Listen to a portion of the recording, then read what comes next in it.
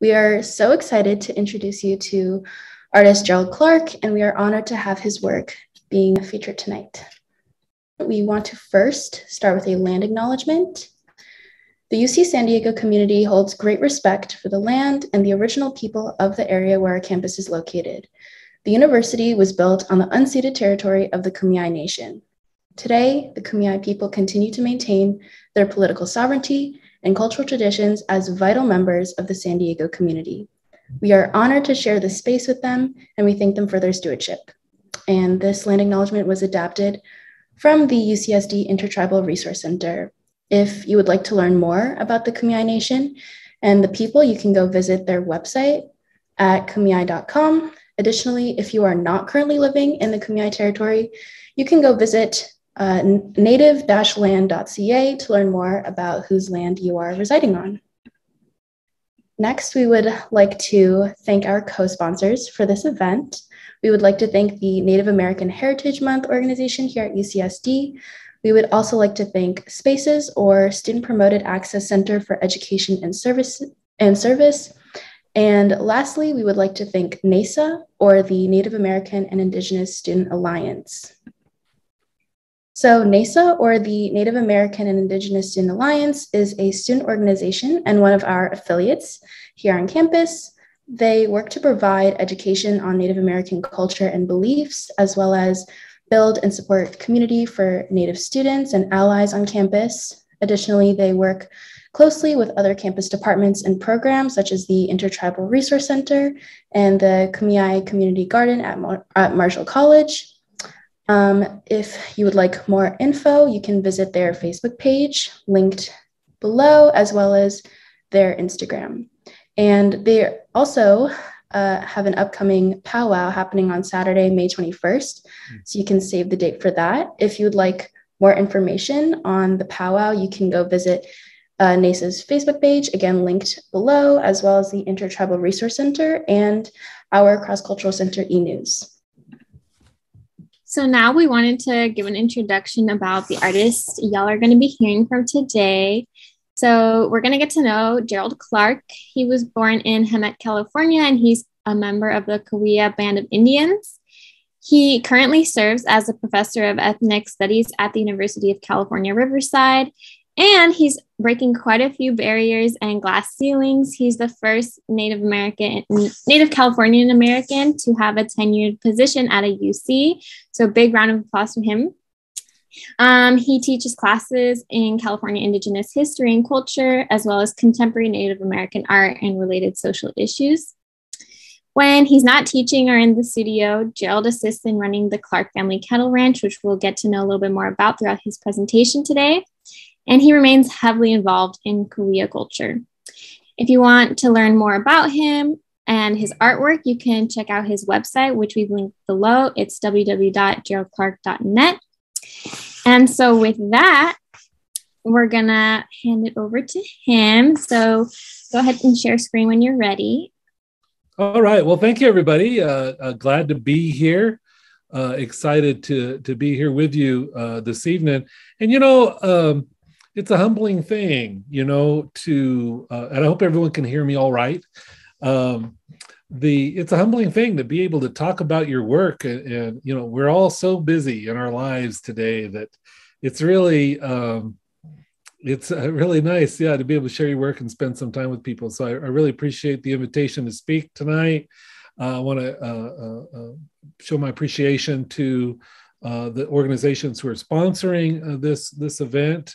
And I'm going to try to be somewhat entertaining for you in this kind of investigation of what I've been up to. So indeed, my name is Gerald Clark, and I'm actually talking to you tonight from my family's traditional home here on the Cahuilla Indian Reservation.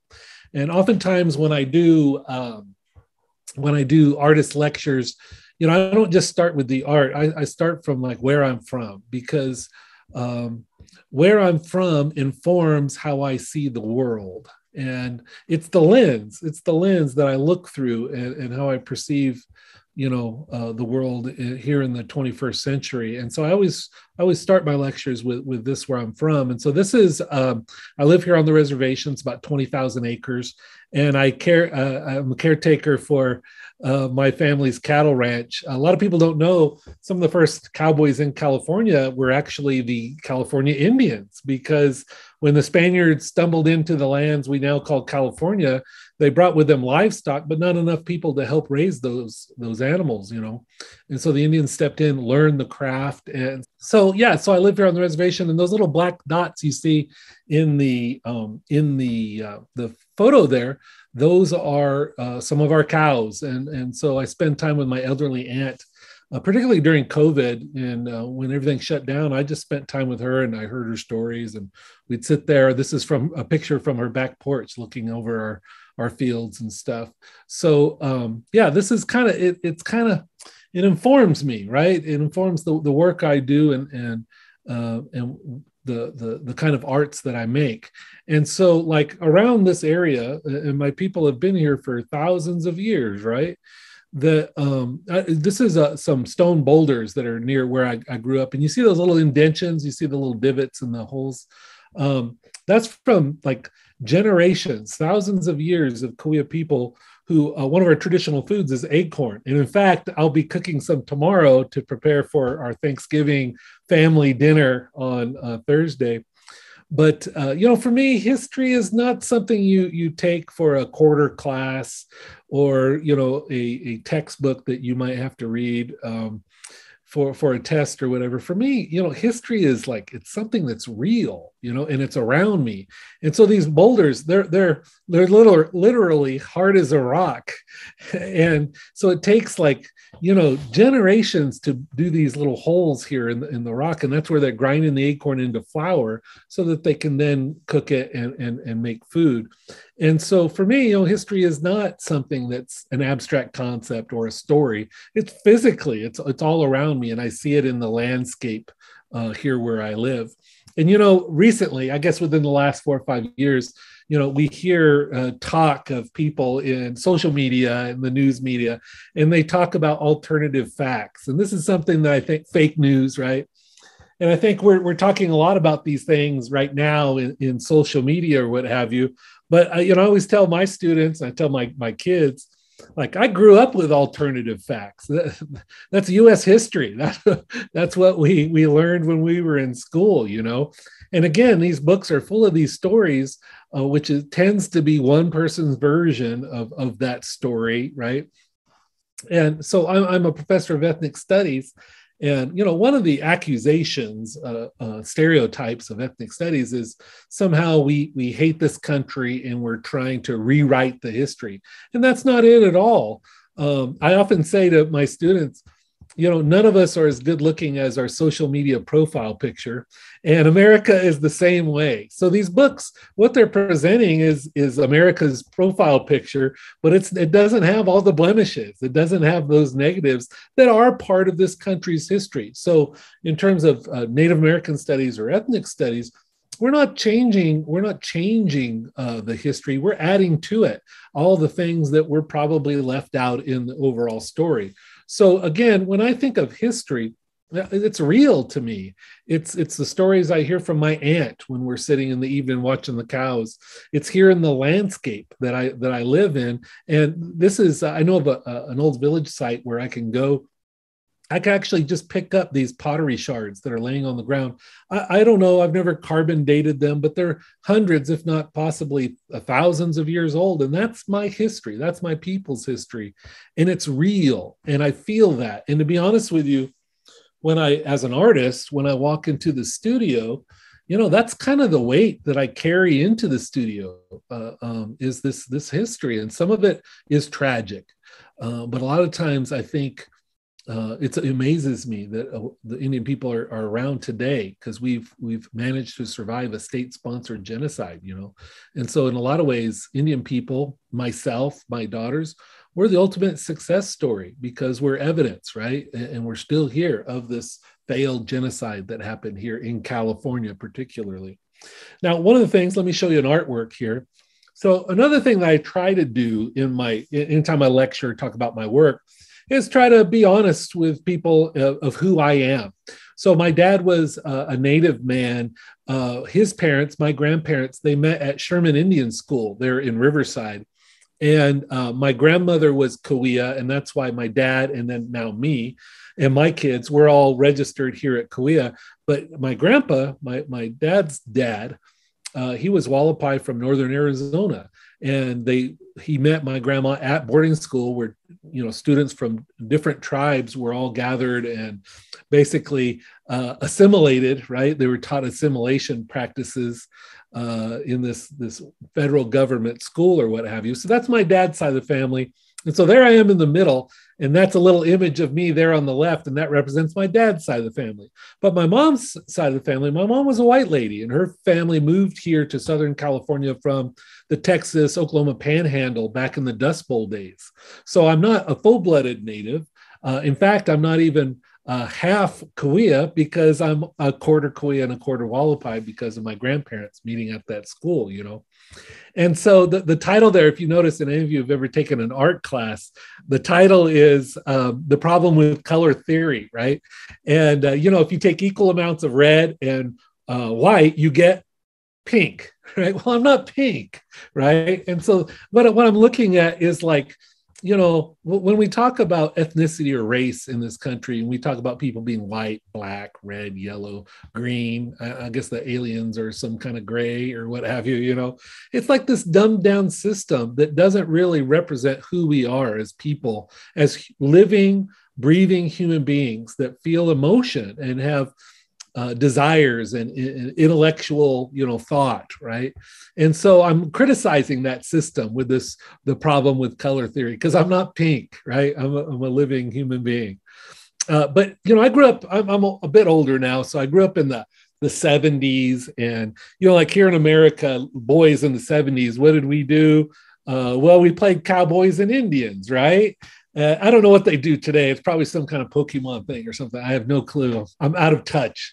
And I found this photo on Google, and I just thought it was hilarious, But for myself, early in my life, I was like, oh, well, which side am I supposed to join here when you play cowboys and Indians? And obviously, you would think, oh, well, he'll join the Indian side of it, right?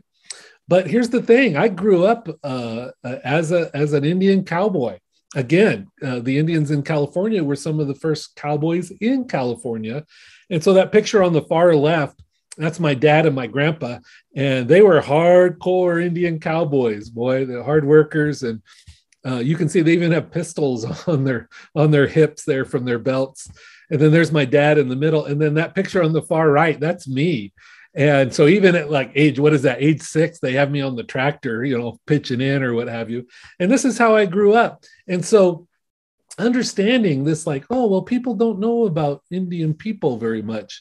I learned at a very early age that the stereotypes, the categories that we put people in are fake. They don't actually really exist, right? Because it's usually based, just like the red, white, yellow, and black, they exist in this kind of dumbed down abstract form, right? So here's some of my cows, and this is kind of what I do. I enjoy the work, physical work with ranching, and it's, as a professor or as an artist, sometimes it's really easy to live inside your head. And so the cows, they keep me from doing that, because they'll run me over if I'm not paying attention to what I'm doing and dreaming and thinking. And it helps me keep it real, I think. And so here's a picture. This is at my house, and we have Indian cowboys from all over Southern California who come to my ranch. End of May, 1st of June, we have our big cattle roundup where the cowboys will rope, and they're all Indians. And we brand and vaccinate and castrate our calves. And this is that's me in the middle with the cowboy hat. And so you see there the word at the bottom there, sovereign identity. I'm not willing, like sovereignty, right, is a control. Like my tribe is a sovereign nation, and that means we have a government and we try to address the needs of our people, right? Well, for me, sovereignty can be applied to us as individuals. And I assert my sovereignty not to have to be America's Indian, right? I also assert my sovereignty that I don't have to do what America thinks is Native American art. You see, I'm doing what I am. I am being who I am and what seems most natural to me. And so this idea of you can ask yourself, what about your own sovereignty? You know, are you being dictated by outside, right? Or are you really doing what you feel like you want to do, you know? And, you know, this is one of my heroes. That's my dad right there. And my dad, I left that in the picture. You see that little kind of bird feeder there to the right? My dad actually found that, and it was all rusted out and no good. And he actually brought it home and he fixed it up and he screwed some wood onto it and added those cups. And now it's like a bird feeder. And, you know, that I think that's where a lot of my art influence comes from, is we grew up so darn poor that you couldn't always buy stuff to play with or whatever. So my brother and I, we would build forts and our own skateboard ramps, and we made our own Halloween costumes. And I think that poverty, right, really kind of was part of my training as an artist. And you're going to see my work. There's a little bit of a kind of, a creative kind of play that I do when I create my work. And, you know, I don't want to romanticize being poor, because there were many times when we were almost homeless. There were many times when we had nothing to eat or had no electricity. Indeed, the house that I'm talking to you from tonight, we didn't get running water till I was already out of high school. We had an outhouse and everything was outside. It was, it's kind of a 19th century way of living here, right here in the 21st century. So let me talk about some of my artwork. But I always try to kind of give some background, because this is what I think, and this is how I feel and how I view the world. So this is one of my artworks. This is called Manifest Destiny from 2006. And one of the things you're going to see in my work is I like to get pre-existing things and work them into my artwork, okay? And so here you see, this is a sculpture that is an actual working gumball machine, okay? And there's a cowboy hat at the top, and there's a plaster Greek-style column at the bottom. And one of the reasons why I do that, and I think it comes from that, like that slide of my dad and that bird feeder, is just, being creative and grabbing things and finding new uses for them. There's this ancient practice that some people think is new. It's called recycle, reuse, repurpose. That's an ancient practice by indigenous people globally, And so in a lot of ways, that's what I'm doing here.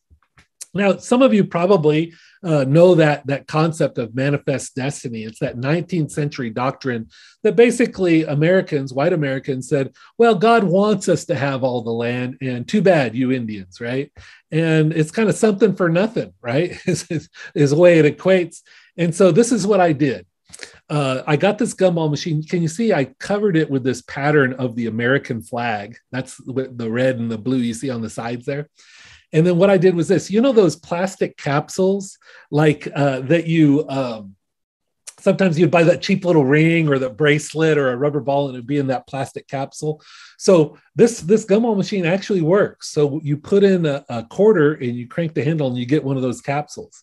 And it's hard to see in the slide here, but inside the capsules, it just takes 25, sorry about that. It just takes 25 cents, but these capsules are all full of dollar bills. Okay, that's a good deal, right? Spend 25 cents and get $1. Well, of course, I'm not going to let you have $1 for 25 cents. So I have a divider inside the machine.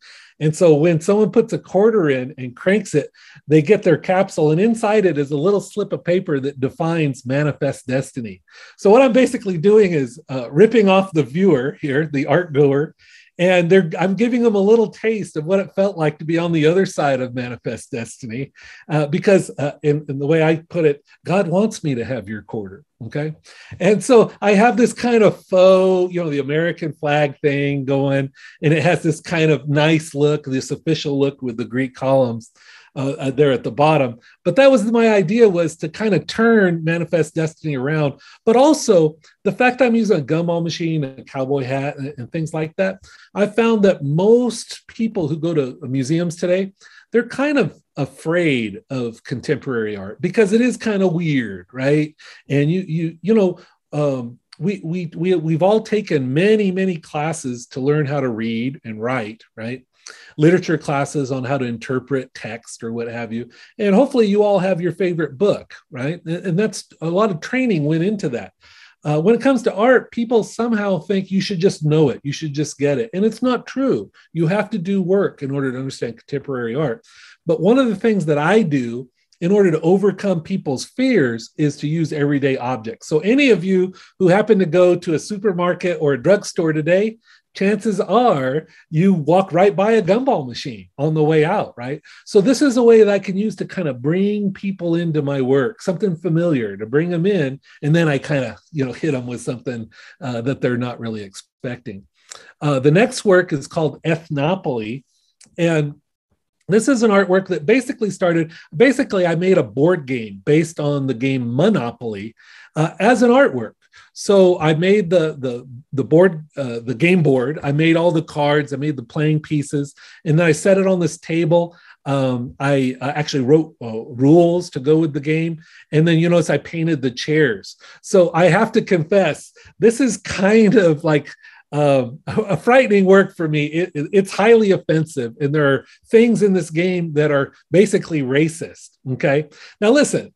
It's so easy as an artist to offend people and offend society. And it was a lot of fun, like when I was 15, okay? But really, what am I doing here? I'm actually including things in this game that I find offensive, but that I also understand is real in American society. So let me give you an example. The different spaces going around the game board actually correspond to different sites here in the United States that are related to ethnic or racial violence, right? Or some kind of commerce or something, right? And you pick up a card and it says, oh, time to pay your car insurance. The white player pay $75, the black player pay $150. And like, that's racist, right?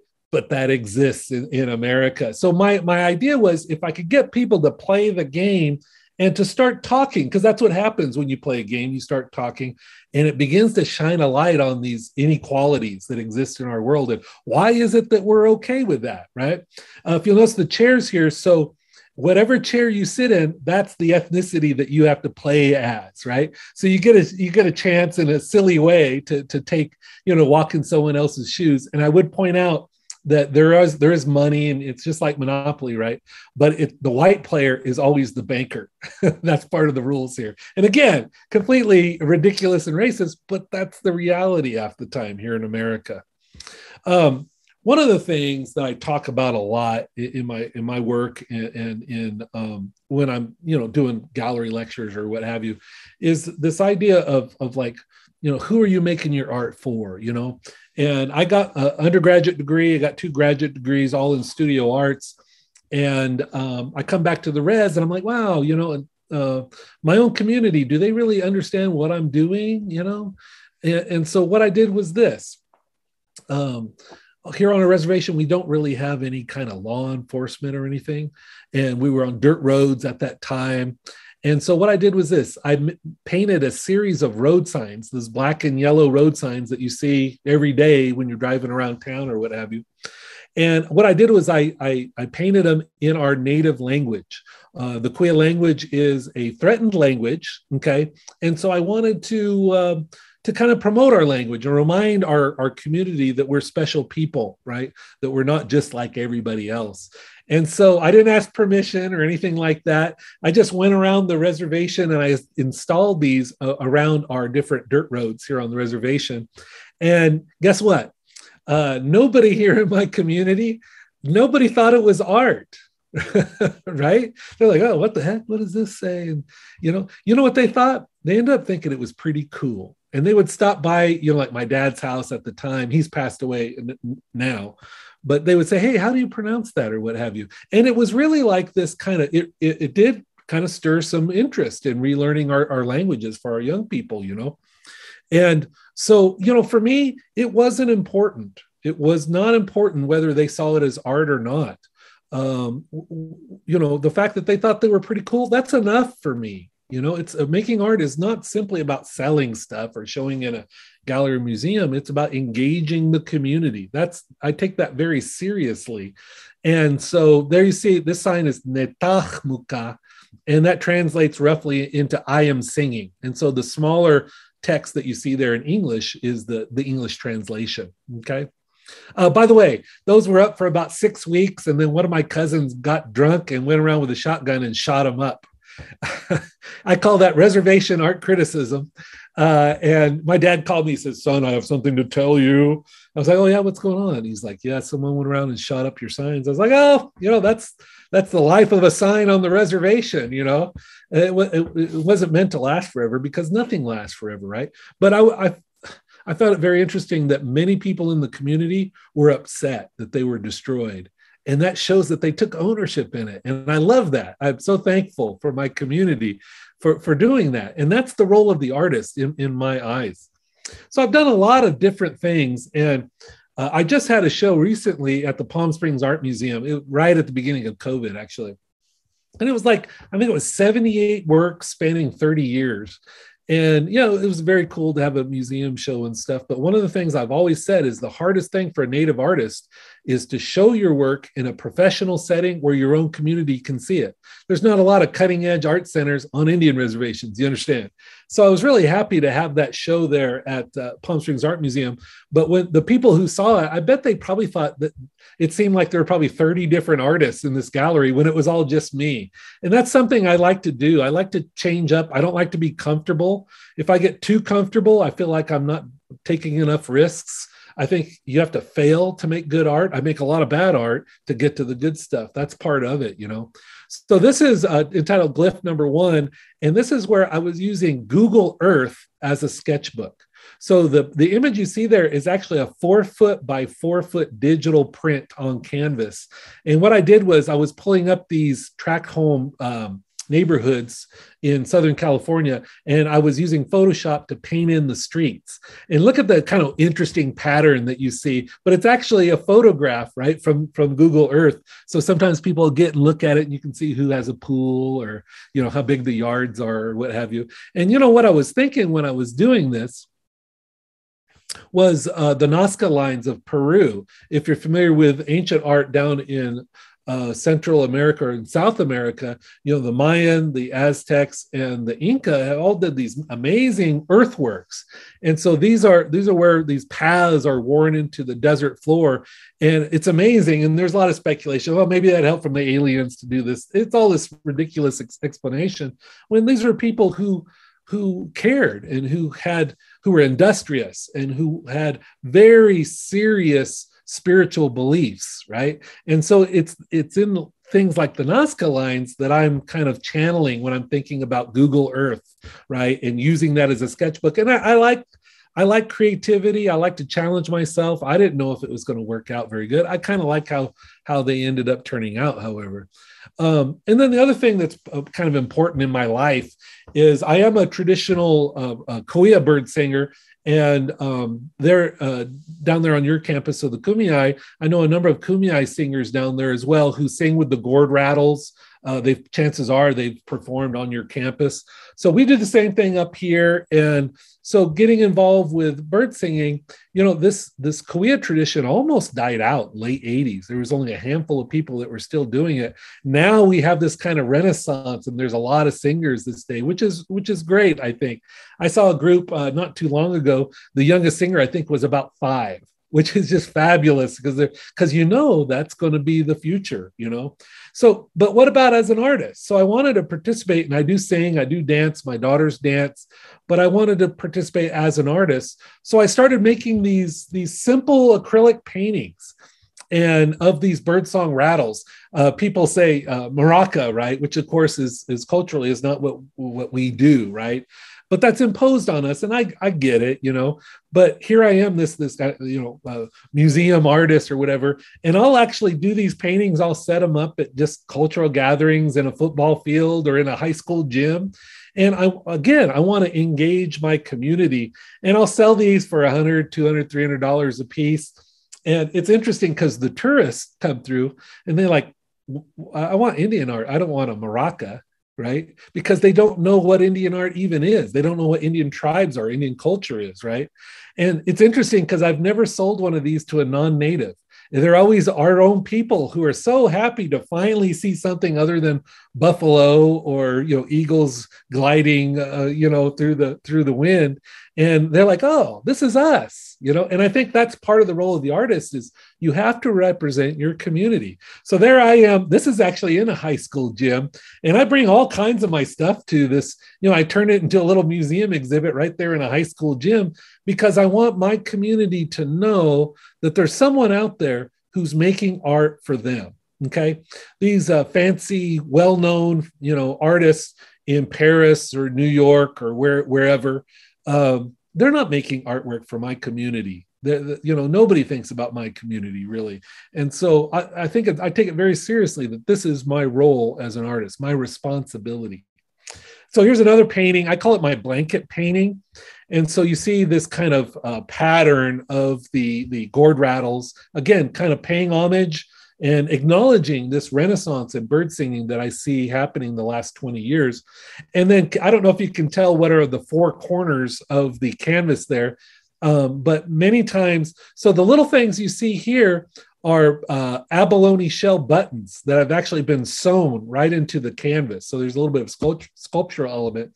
And these are actually blank DVDs or CDs. And if you ever look at the back of a CD or a DVD, you'll notice that they have this kind of iridescent quality, very much like an abalone shell, if you're familiar with that. So I don't want anyone to dig up my work, right, in 500 years and say, well, was this 1740 or 1830?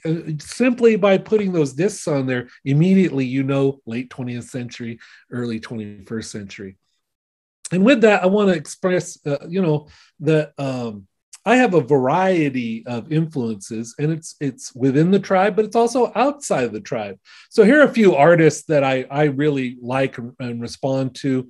Martin Poirier is an African-American artist and sculptor, and that's this kind of cone kind of shape here in the middle.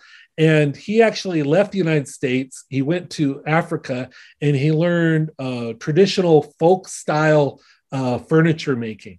And then he comes back and then he starts doing these abstract sculptures, which I think are great, right? This is Rachel White-Reed down here in the bottom. And she gets these, and there's one here in Southern California, if you want to look it up. She goes into old buildings, abandoned buildings, and then she takes a spray of concrete. She covers the entire inside of the building. Then she lets it solidify. Then she tears down the building. And so what you have is a shell of the inside of that building, which I think is pretty cool. Here's another artist, Fred Wilson, up in the silverware looking stuff. And he's fabulous. He actually went into some museums in the Northeast, and he did a project called Mining the Museum, where he put together this art show of 19th century American metalwork. So here you see the tea set, right? You see the goblets or whatever. I don't know if you can see that right in the middle that's dark, but right in the middle of it are a set of slave chains, right? So he goes into the museum and he's kind of contrasting this kind of what museums typically do, which is all the fancy stuff, but he's bringing in a bit of this kind of social reality of this country, right, that people don't like to think about. So I look at a lot of art. I look at media. I look at film. I'm influenced by a variety of things. So like, for instance, this painting entitled Our Lady of San Jacinto is acrylic on canvas. And you see I've arched the canvas a bit, right? And that plant, some of you are probably familiar with that plant. It's yucca or Yucca whipplei. That plant is actually important to my people in terms of food, but also fibers, okay? And even soap. It has this kind of soapy quality when you mix it with water. And so we don't worship the plant, but it's important to our survival for the last few thousand years. And so I wanted to kind of pay homage to that plant and make it special, make people realize how important it is to California people and Cahuilla people. And so I surround it with this halo of the birdsong rattles, right? Trying to show that it's important. And then I don't know if this reminds you of any images or what have you, but what I was looking at and influenced by on this painting was the Virgin of Guadalupe images that you see throughout, Western Hemisphere Catholicism. And I recognize the shape, the halo around the Virgin Mary. I see that same shape in those flower blossoms on the plant, and then the halo with the rattles and the shape of the canvas. So you can see, for me, anything goes. Any influence can be a positive influence. Even negative things can be an influence on you. And you've got to bring it into your work, I think. So one of the things I'm doing now lately is, again, I run my family's cattle ranch, right? And so I started making these branding irons as sculpture, okay? So the branding iron that you see up there in the upper left corner, you can see it's backwards, but when you burn it, it's right? It's forward, and it says Indian on it. And the title of it is To the Distinguishing Collector. It could have been To the Discriminating Collector as well, because I can't tell you how many times throughout my life I've been asked, well, Gerald, do you make Native American art? And again, what are they talking about? They're talking about probably feathers. They're talking about beads or certain colors or certain imagery. But everything I do is Native American art or Cahuilla art, because that's the lens that I view the world with, right?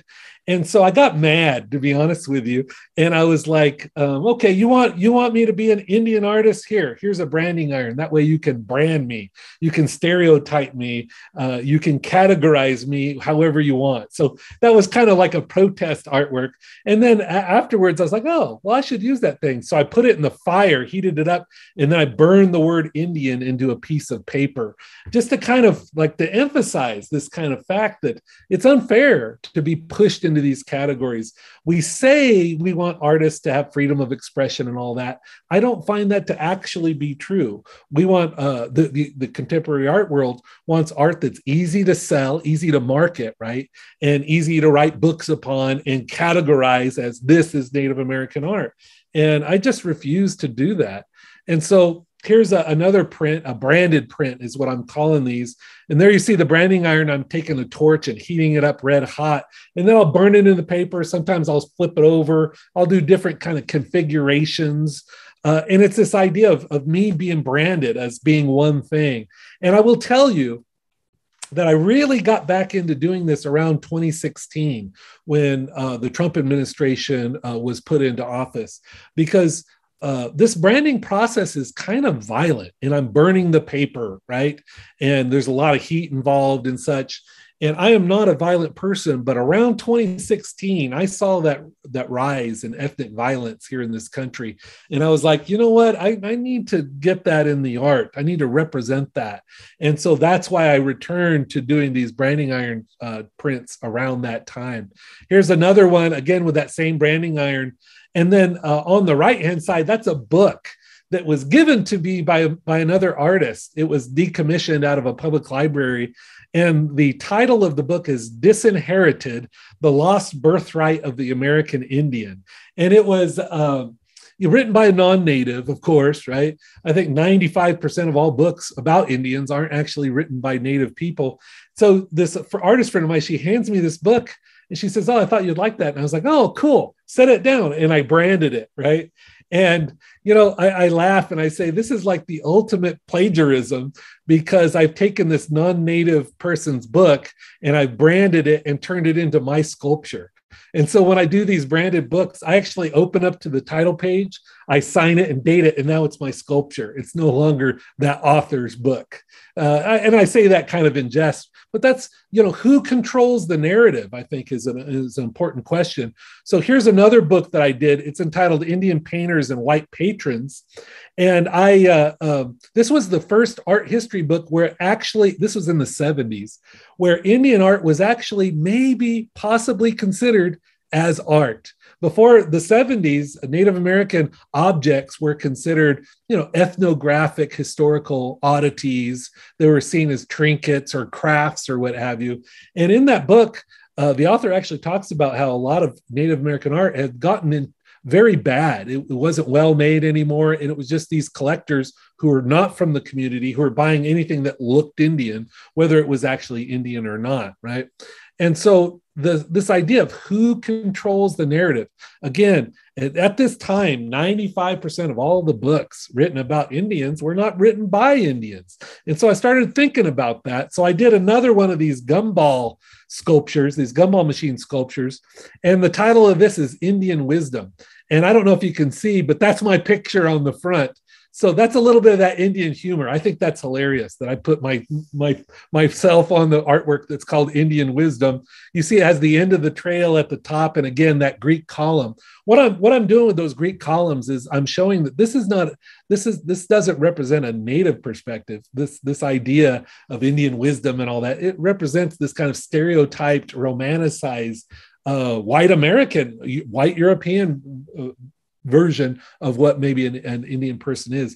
But here's the thing on this one, the capsules, they're inside. You can put your cord and you crank it and you can get your capsule. And what I did was this, I bought a number of books written by Native American authors, poetry, fiction, social sciences, all kinds of different books.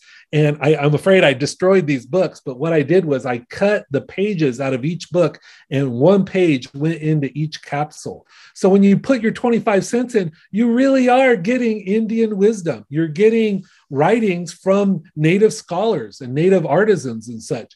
And I also tried to choose books that had printed on each page the name of the author and the title of the book. Hopefully it would turn these people on to going out and searching and getting some of that Indian wisdom from the actual books that they've written. Now, related to the branding iron prints, I also did this self-portrait, and this is actually from everything you see here is words.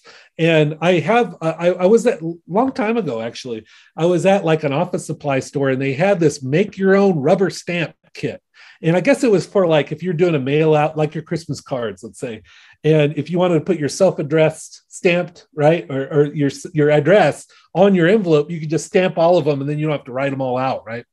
And so I was like, how can I use that as a drawing tool? And so what I did was I ended up using this rubber stamp. You stamp it on the ink and you stamp it on the paper and it's dark. But if you don't stamp it on the ink again, it's a little bit lighter, a little bit lighter, a little bit lighter. Well, that's how drawing works. It's the same way with using charcoal or graphite. So I stamped my self-portrait, and there's a detail that gives you a sense of what up close it looks like. But this is what I did.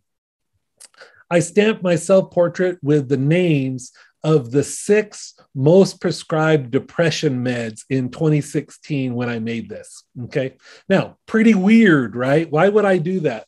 Well, I mentioned that, there was a state-sponsored genocide here in California, and I'm lucky to be here, okay? And if I focus on all the things that my tribe has experienced, my ancestors have suffered, right? It's a tragic, tragic story, right? And if I focus just on that, I would probably fall into a depression I would never recover from, right? Instead, I tend to try to focus on the miracle that we're still here. And I feel blessed, right? But this self-portrait is part of that, that's that weight, this history, this heavy history. That's the weight I carry into the studio when I go and I make my work, right?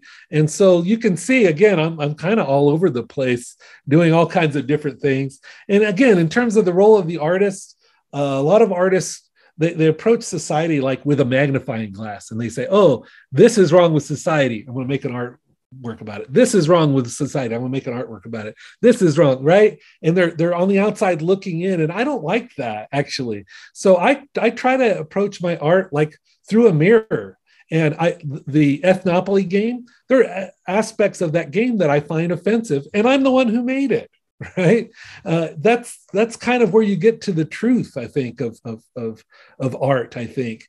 And, one of the things I've learned is the more personal I make my work, and I'm not talking like how I want people to think I am. I mean, deep down, all my, my personality, but also my own prejudices, my own shortcomings. I mean, you got to be really brutally honest with yourself. If you can get there inside your mind and your soul when you're in the studio, here's the thing. It's very personal, right?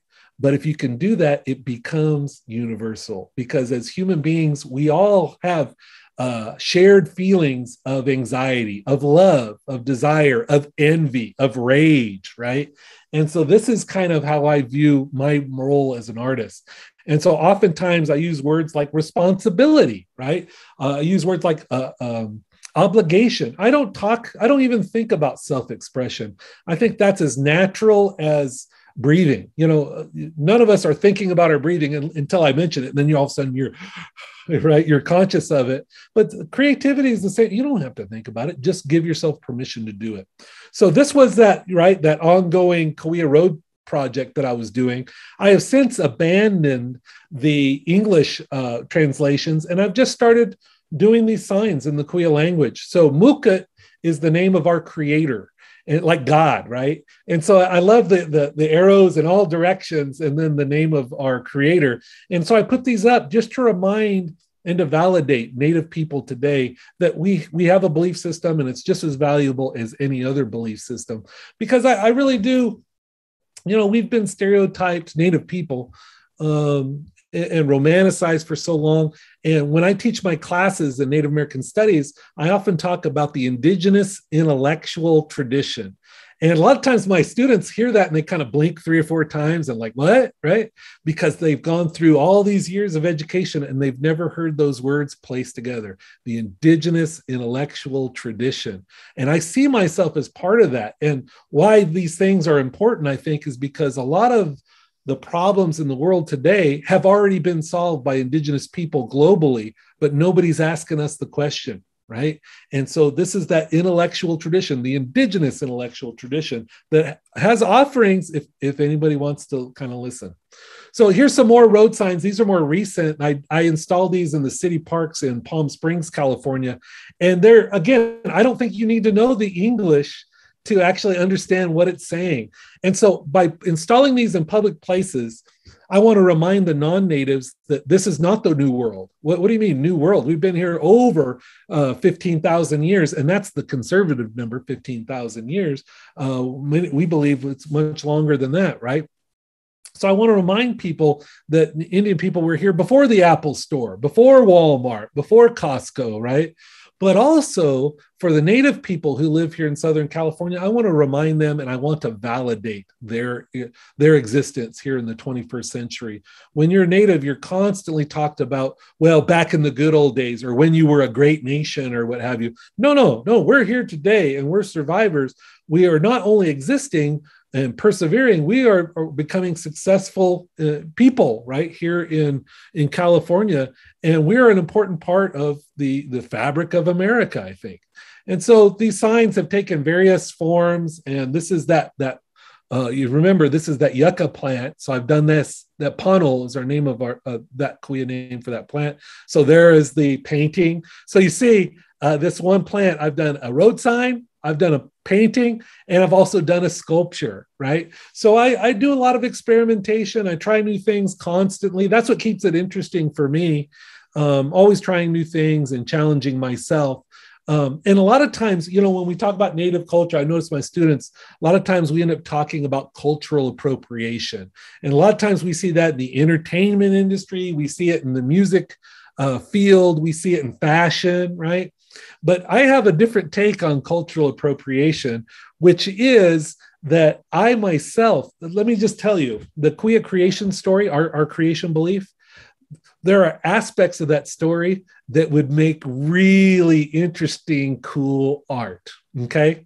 And I won't make it, okay? Because I'm I don't care if the millennials go into Coachella in a headdress, to be honest with you. I'm much more concerned with myself. And I'm much more concerned with, there are aspects of Cahuilla culture that are not for you, okay? And I am not going to appropriate from my own culture, right? And so anytime I'm expressing something about my culture, if there's any time where I'm feel uncomfortable with it, and believe me, I have elders who will call me out and will, point my face, right? If I do something wrong. That's part of being in a tribe. That's part of that communal value, that way that we live. And so I'm way more concerned with appropriating from my own culture. And you guys can think about how you go through the world and whether that might be true of you or if you've seen that kind of thing. And so one of the things I also do is I avoid cultural stereotypes. Okay. So you hear a lot of people today, and there's a lot of people that are trying to get in touch with their indigeneity. And a lot of times they end up grasping at these kind of pan-Indian topics like Mother Earth or Turtle Island. I appreciate the land acknowledgement at the beginning of tonight's event. When UCR was working on their land acknowledgement, there were people saying, well, what about we should mention Mother Earth and we should mention Turtle Island? And I'm like, Turtle Island? That's a concept from the Anishinaabe people up past the Great Lakes region. So that, and if I were to provide you with the Kuya creation story, you would find no reference to Mother Earth or Turtle Island. You would find Mukut and Temayawet, those are our twin creators. You would find stories about the Moon Maiden or Menil, and you would also find stories about Isil or Coyote. So we have to be a famous Cahuilla leader from the 20th century by the name of Rupert Costo. He was quite a scholar, and he said, it wasn't the federal government and assimilation which, was the biggest threat to 20th century Native culture. It was pan-Indianism, this kind of generic one-size-fits-all kind of Indianism that he was warning against. So I would say that my tribe, the art form that my tribe is most known for are basketry. Okay. And so when I had my show at the Palm Springs Art Museum, they gave me access to some of their collection. And so here we have two baskets that were woven by Native women, by Cahuilla women. Okay. And so I got to look at these and touch them and smell them and all that. And I should mention that for the Cahuilla culture, basketry was primarily a women's art. Okay. Now, immediately, all right, don't get offended by that, because you have to get away from this kind of Western European American hierarchy where somehow men are up here and women are down here. For traditional indigenous cultures, many of them, you take that hierarchy and you lay it over on its side, and it's a spectrum of experience. And so here in traditional Cahuilla culture, we had some tasks that were meant for women. We had some tasks that were meant for men. It wasn't better or worse or higher or lower. It was a spectrum of experience, right? And so I don't make baskets because I respect our traditional gender roles within our society. So here you see the flower, the 5-pointed flower in the middle. And then here, these little designs are actually basket designs for bats that fly around at night and eat insects, right? And I want to point out that even the negative here kind of points to this like 5-pointed star or flower. Here, can you see it in there, right? And so where does that come from? Well, it just so happens, I said that my environment colors how I see the world. That's my lens, right? Well, these basket makers going back for thousands of years, they were also influenced by their environment. So the two pictures on the left are pivat, and that's our traditional tobacco plant. And then Kixaval, also known as Jimson weed, on the right there. These are both some of our sacred plants, okay? And I want to point out that each one has 5 points, right? And if you look at the points here, 5, right? So these are the things that are influencing those basket makers. And again, I'll just go back, right? Influenced by the environment. Well, I'm the same way. I do the same thing. And so I wanted to pay homage to the basketry tradition, but I wanted to do so in my own way as a man, right? I can't do baskets, or I shouldn't do baskets, but also as a sculptor. So I started doing these continuum baskets. And so do you see the 5-pointed star and the flower, right? So this is a continuum basket flora from 2017. And this is made entirely out of crushed aluminum cans. So both soda cans and beer cans. So the blue you see there is like Pepsi, but it's also like Labatt's beer. The white or the silver that you see is Coors Light and Diet Coke. There might be some white Monster energy drinks in there. The green is Mountain Dew. It's Sprite. The yellow in the middle is Squirt. Okay. So I'm using the colors of the cans to make and just like the basketry, and I go back, see the little coils going round and round? So I make these the same exact way. I just make them bigger. This one's about 5 feet across. And I'm talking about this beautiful basketry tradition, okay? And so after 2017, the Palm Springs Art Museum asked me to commission a new can for them. And so this is the sketch I made just with my daughter's markers that I stole out of her room. And there's the 5-pointed tobacco flower. And you see the bats, the design from the earlier basket, the black inverted triangles. That's the bats. And then the little bit of blue, because those flowers actually open up at night and that's when the bats come out, it felt like that was right. So I added the blue to kind of symbolize the night sky. And so are you ready? Here it is. Here's the final, okay? And it ended up being over 1,800 crushed aluminum soda cans and beer cans. And it's about 8 feet tall.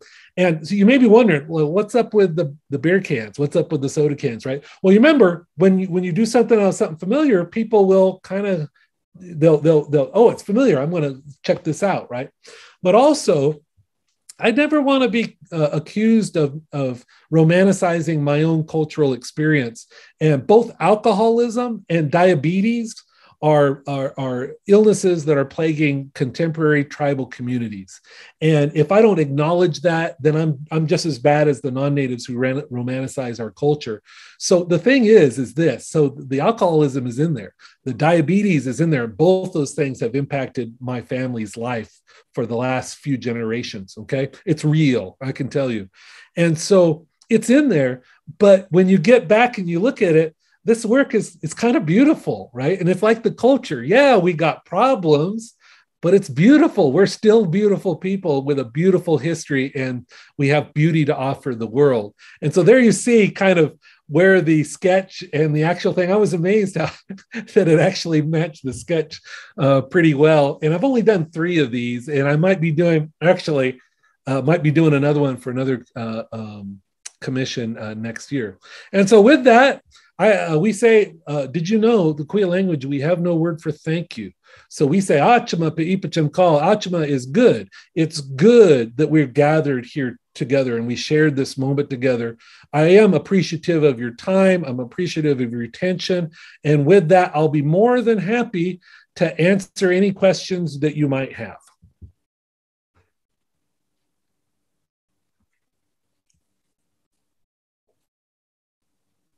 All right. All right. Oh.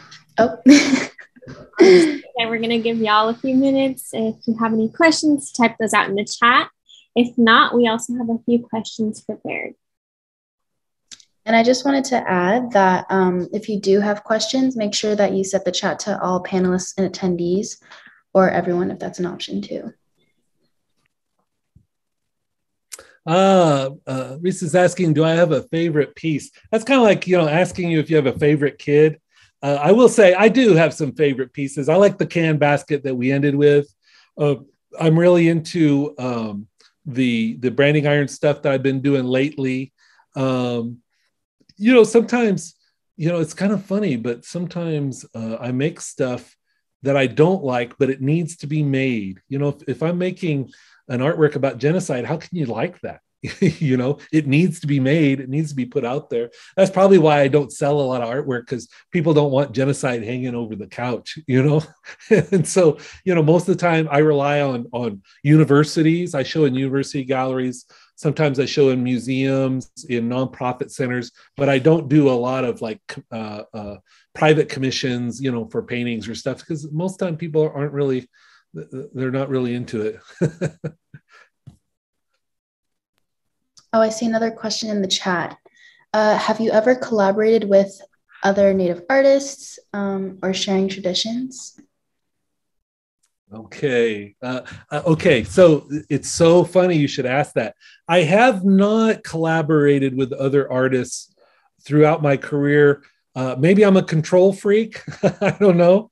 But actually, it's funny you should ask that, Robert, because I actually recently collaborated on 6 pieces. This is it's what I'm calling my my Gerald Clark Native American jewelry collection. Because, Native American jewelry is like really hot, right? And you see it in all these fancy stores or whatever. But this is what I did, is I bought 6 pairs of official police handcuffs, and I collaborated with a beadwork artist, and I had her bead them for me. And so this is my Native American jewelry. And so, of course, I can't just do jewelry. I got to talk about incarceration rates. Did you know incarceration rates per capita, as well as people murdered by policemen on duty, that Native Americans suffer from that more per capita, per population, right, than any other population. A lot of people don't know that. So by doing this quote unquote jewelry collection of handcuffs, and the thing is they're beaded, so they're beautiful, but at the same time, they have this whole like dark history of incarceration too. So it's typical me to do something nice and then to throw something kind of socially negative about it, in there. But that's the most recent thing I've done as a collaboration was the handcuffs. And actually, just earlier today, I found out they're going to be all 6 pairs are going to be in a show down in Long Beach in late January into February of next year. Oh, so Camilla's asking, how has my artistic practice changed or evolved over time? I think as I've gotten older, I've gotten braver. And I make more bad art. And that sounds funny, right? But, society has done a horrible job of convincing us that failure is a bad thing, but you always learn from failure, right? And so my students, when I teach an art class, if my students aren't failing a little bit, I tell them they're not trying hard enough.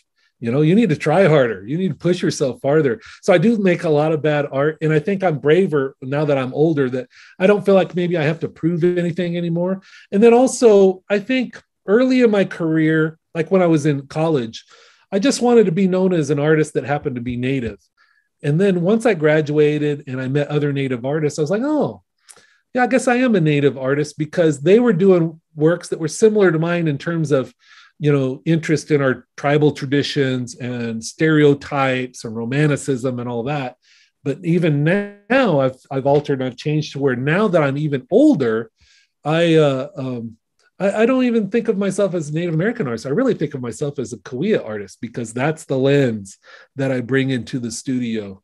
And so I think I'll continue to evolve. One of the things I've always told myself is I hope to be making the best art of my life the day before I pass away, and until then, it's just experimenting and trying new things and growing as a human being and also as an artist. And I will say too that I'm not just an artist, I'm a professor, I'm a tribal member, I am a father, I'm a rancher, sometimes when you're a mixed race person, sometimes we find ourselves living in 2 worlds. Have you heard that argument before? And I'm like, man, I wish I only lived in 2 worlds. I live in like 24 worlds, it seems like, and I'm code switching, and I'm trying on different things, and now I'm teaching at UCR. I'm in ethnic studies. I'm not even in the art department anymore. And so after 20 something years of teaching art, I switched to ethnic studies because I thought that'd be a neat little challenge. And that's how you get to the good stuff. I think that's how you grow. So what sparked my interest in becoming an artist? To be honest with you, I think all high school graduates should work fast food for 5 years before you go to college, because then you're going to be ready to get to work, I think. But really, growing up poor, I found myself like artists like to say, oh, we're like philosophers and academics and stuff, but we're also we're craftsmen. And I enjoy the joy that I get from making art is actually not showing it, it's making it. And I enjoy using my hands. The physical aspect of making art is what I really like. And I think I got that from growing up poor, building forts, building skateboard ramps, making our own Halloween costumes, all those kinds of things. I think that's where my impulse comes from. And I do believe that the creator endows each of us with a certain kind of leaning towards, there's some people that are going to be our healers. There are some people that are going to be our leaders. There are some people who are going to be our ceremonial people. And there's some people who are going to be our makers. And I think I was lucky that I found that path. Be honest with you, I was told I was too dumb for college when I graduated high school. What the counselor really meant was I was too brown and too poor. Okay. And I actually went to college because I was chasing a girl who I then later married. So that's why I went to college. But once I got there, I was like, wow, this is cool. I like learning new things. And I just kept going. And now I'm a college professor. Who knew? I think some of my high school teachers probably rolling over in their graves right now hearing that. Do I like working ethnic studies department at UCR? I have a love-hate relationship with teaching. I love the classroom. I love the students. Probably just like UCSD, UCR is very diverse student body, not so diverse when it comes to faculty at UCR. And so I really like having diverse students in my classroom. And you know why? Because the dirty little secret that I'll let you in on is I learn from the students. And that's what keeps it interesting for me. And so, yeah, I really am enjoying, I did teach at a private high school of the arts for a while. And I like that mentoring quality about teaching that age, because in college, yeah, class is over, everyone's gone. Everybody's got lives and stuff. So I do kind of miss that, but I do enjoy teaching. In fact, if I were to provide you, and you can look up versions of it online, the Kauai creation story, teaching is sacred in the Kauai creation story. And so I take what I do very seriously. And, you know, I have the ability to talk, you know, the gift of gab or what have you, but that's years in the making. There's an art to teaching, and just having the knowledge doesn't do it. You have to be able to convey the knowledge. Okay, so this is asking about Thanksgiving. So I will tell you, thank you for that question, because I get asked that every year, right? You're like, what do you celebrate Thanksgiving, and how can people? There is, maybe I can share a link with you. Kacha Risling Baldy, who is a tribal member from the Hoopa tribe in Northern California, she did an online talk. I'm just going to put her name in here. Maybe you can find it. And she did a talk last year about indigenous forms of gratitude. And, you know, I think I don't like all these snarky memes that we're going to see next week about, oh, the true Thanksgiving and all that kind of. Oh, it should be Kacha. So it's C-U-T. Sorry, I spelled that wrong. You know, something going on right now is there's a federal a court challenge to a law called ICWA, the Indian Child Welfare Act. And if tribes lose that lawsuit, that could drastically impact tribal sovereignty in this nation. So, you know, this Thanksgiving, instead of thinking about the past, maybe think about the tribal communities here. So I appreciate Izzy, your question. And there are tribes in the local area that you can support somehow. And one of the things I say in my classes is, at some point, if you're here in California, at some point, you're probably going to get the opportunity to vote on a state law that's going to impact tribal communities. And I tell my students, I don't care how you vote. I just want you to be an informed voter.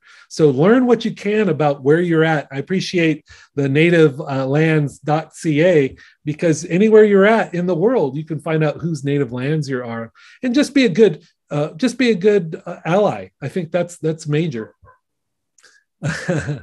So Camilla, my artistic practice, I have a studio, what I call the shop, around back here.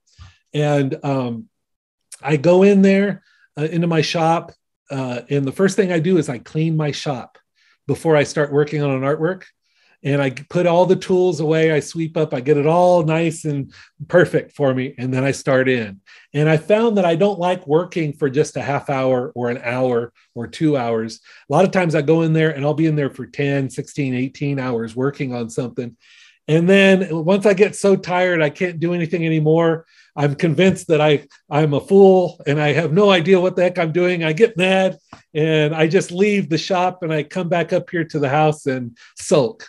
And I go to bed, and then the next morning I get up, I go to the shop, I clean the shop, and I start right back in again. I guess I'm a masochist. You know, I hear some people say, oh, I love making art. It's so relaxing. I'm like, are you kidding me? It's like I'm going to war. And maybe if I was talented, it would be easier, right? Maybe I would find it relaxing, but you know, it's a constant struggle. And like I said earlier, anytime I get too comfortable in the studio, I quit what I'm doing, because boy, I tell you, people compliment you when you're an artist. Oh, I love your work and blah, blah, blah, blah, right?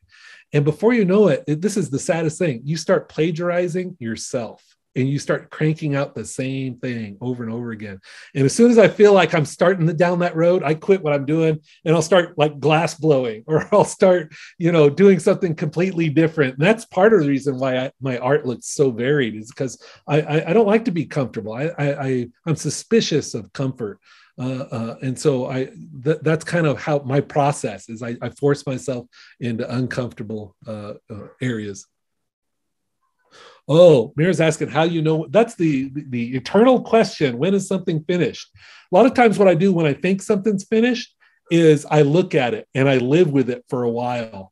And if it's begging for something else, then it's not finished. But if I can't really think of what else to do with it and it seems complete, then I consider it finished. So that's not an easy thing. And I have actually come back to artwork 10 years later and said, you know what, I think I'm going to do this and I'll change it, right? So sometimes that happens as well. I typically, when I finish a work, I really like it. Then 5 years later, I'm like, what was I thinking? That's horrible, right? And then 10, 15 years later, I was like, oh, that was pretty cool. So it's kind of like this kind of love-hate relationship I have with my work. I have another question, another follow-up. Are you working on any new projects right now? Yeah, I've got several things in process right now. One of the things, and some of you may have heard of James Luna. He's a Payom-Kawichum, a Luiseño artist who passed away in 2018. He was world famous, a California native artist, and he was a good friend of mine.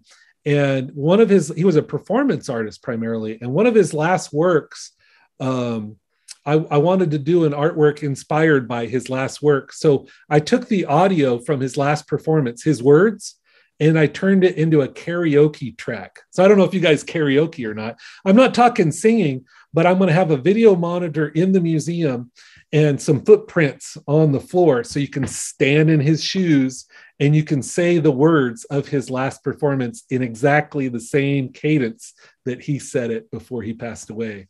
And it's kind of, it's paying homage, it's paying respect. We Indian people, we respect our elders, we respect our ancestors. And so that's where it's coming from. So I'm doing that. If you've heard of high desert test sites, I'm doing an installation for that in the spring. I've got a lot of projects going right now, actually.